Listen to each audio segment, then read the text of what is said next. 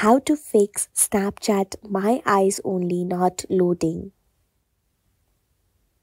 First up, open up Snapchat and go to the memories.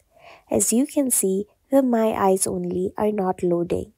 For that, go to your profile and click on the top right settings icon. Scroll down until you see a clear data option under privacy controls. Here, click on the last option, that is clear cache. This will clear all your cache data and will allow Snapchat to run smoothly. This might take a few seconds or can also take a few minutes depending on how cached your Snapchat is.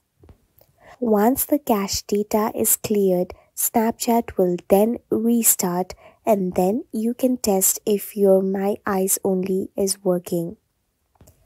Upon clearing the cache data, you can see that the My Eyes Only section is now working.